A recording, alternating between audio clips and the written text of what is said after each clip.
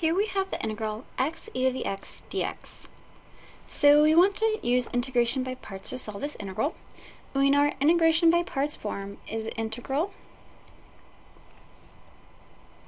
of u times dv equals u times v minus the integral of v times du. So we need to determine what part of this is the u and what part of this is the dv. So for u, we're looking for something that is easy to differentiate. For dv, we want something easy to integrate. So we know that x is pretty easy to both differentiate and integrate, and same thing with e to the x. So what if we tried u is e to the x and dv is x dx? Then we need to find du by taking the derivative of e to the x, and that's e to the x dx. We need to find v by integrating dv. So the integral of x dx is 1/2 x squared. So when we put this back into our formula, we get u times v, so e to the x times x squared over 2 minus the integral of v x squared over 2 times du, which is e to the x dx. So looking at this, we know we're going to have to solve this integral. Well, this integral looks kind of like what we started with, but only more difficult because we have a squared now. So that tells us that we didn't choose a very good u in dv. So let's try again. So now let's try u equals x and dv equals e to the x dx.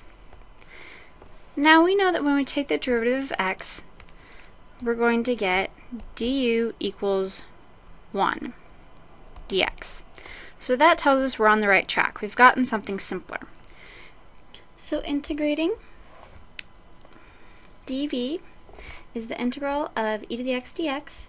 So v equals e to the x plus some constant c. But this constant c can be anything. So we're going to choose to let c equal 0. So that means that v is just e to the x.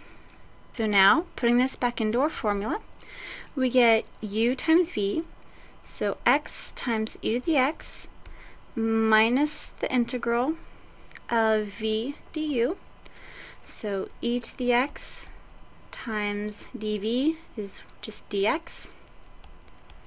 So now we've gotten something simpler. We know that the integral of x e to the x dx equals x e to the x minus the integral of e to the x dx. So next we need to solve this integral e to the x dx. And what's the integral of e to the x dx? That's e to the x. So now we have that the integral of x e to the x dx equals x e to the x minus the integral e to the x dx, which we found was e to the x.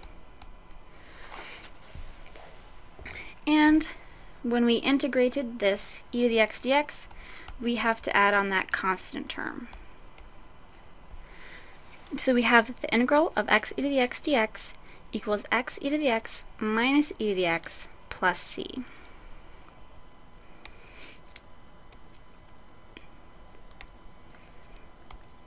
So integrating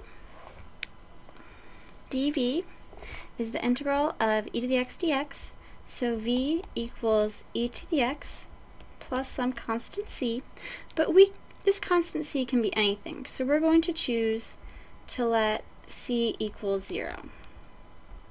So that means that v is just e to the x.